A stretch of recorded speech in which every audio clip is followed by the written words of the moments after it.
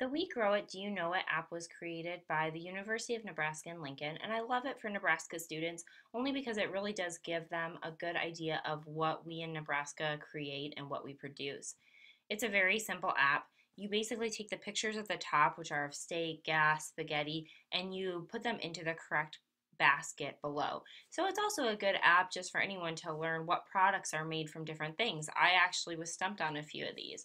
So it's very easy. The steak would obviously go in the beef cart, and it tells you if you got it right.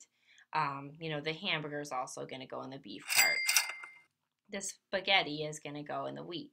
But you'll notice some of the other ones, like the lipstick, that's going to be something that's very, maybe interesting. I would assume maybe soybeans, but I'm not even sure.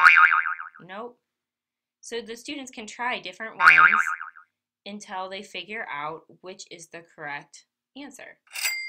So lipstick is associated with pork. It's one of those things where they learn a lot about their own state while they're also learning about product creation.